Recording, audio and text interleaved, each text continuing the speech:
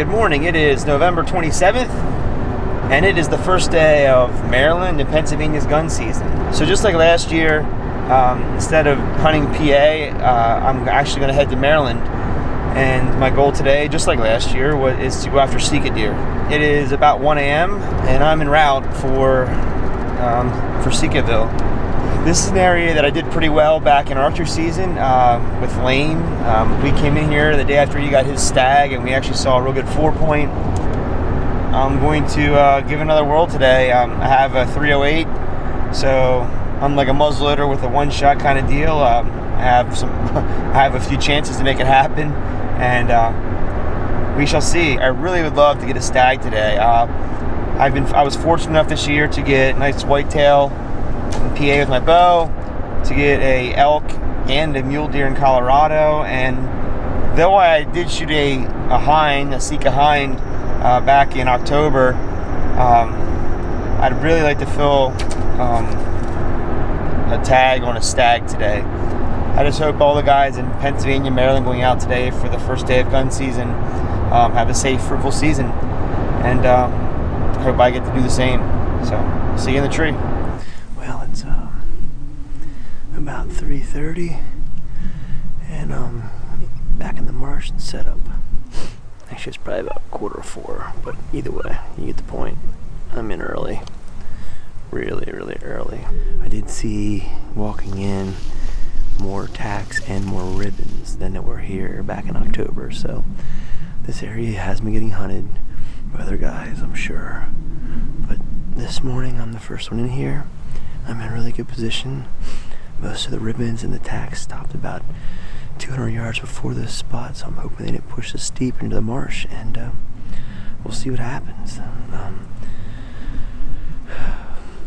It's chilly. There's a 15 to 20 mile per hour northwest wind, and I'm feeling it in this really flat area down here on the marsh. It's really blowing, but we're in. I'm gonna chill, and may have to play a little flashlight tag here in a bit if guys start coming in on me, but we'll see what happens here in the next few hours.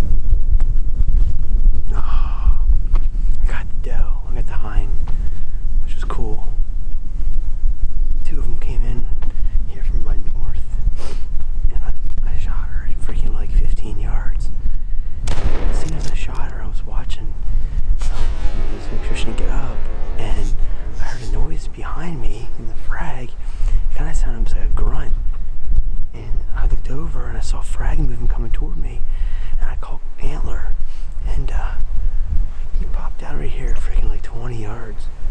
Now, my wind's blowing right to where he was going. And got right to my wind and stopped and threw his head up.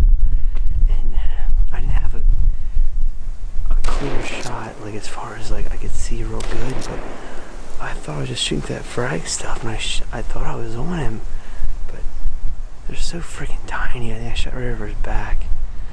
Oh gosh. I drove her to the tree because I didn't want her laying in that water, so she is. It's funny, I have to debone it if it's all in one bag. That's pretty cool.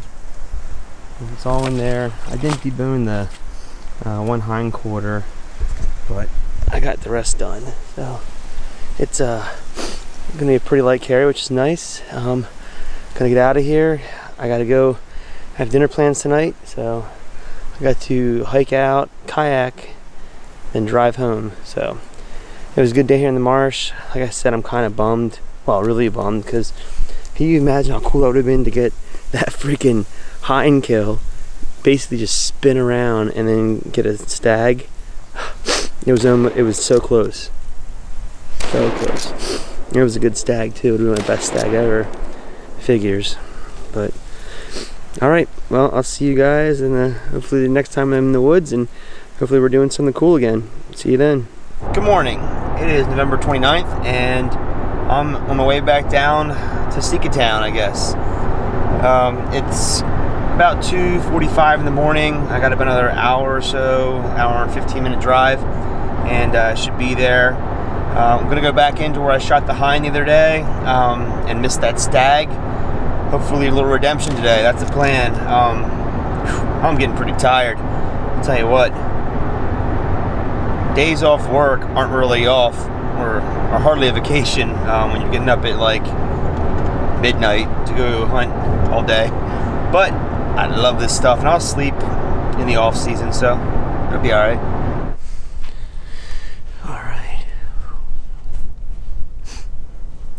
I'm in here and set up. I have a heck of a time today. I forgot my headlight at home, so I had to use this broken dim thing to get in here. That was fun. And then I decided to shift trees about 20 yards because the wind the other day kind of screwed me on this one trail. It's the same wind today, so I decided to come kind of around that frag edge a little bit more, just to keep that one trail from being downwind to me.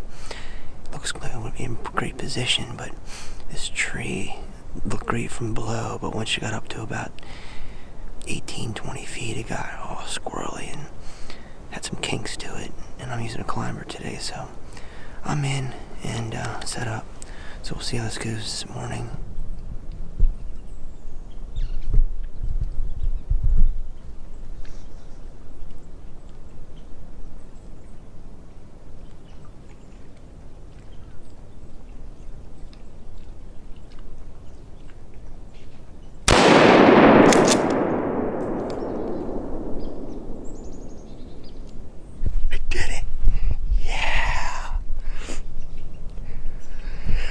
It's been a long season, I can't believe it.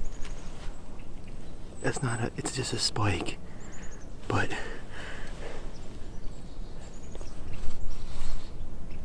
I don't care, I'm jacked, man, it's awesome. Yeah. This is the last day I can hunt Sika. I wasn't even supposed to come down here today, but I missed that stag last week, or on the first day. And I had to just free up some time to get down here today. Just had that freaking spike come in. It's about 40 yards. And I just hammered him. Yeah. I'm just finishing packing up my stand, and just want to, here's the tree I was in. Right here by this holly tree. There's my climber. That beautiful sunrise over the marsh. And you set up basically in the water. Alright, here is my 2021 rifle stag down here in Eastern Shore. So pumped up. It was a goal of mine this year, after killing a mule deer buck and a bull elk in Colorado, to get a stag. Bonds from Bayside Legion kind of pointed out how rare that is for someone to probably do that, and I did it. I also got a whitetail buck in PA too, so pretty awesome. This is the 308 I used for that elk in Colorado, and now I just put the stag down. I didn't have much more time to hunt Sika this year. I might get down 1 or 2 more times late season, but this was it for probably a rifle. So when he gave me a good shot there at 40 yards, I made the best of it, and I'm pretty pumped up with this beautiful Sika stag.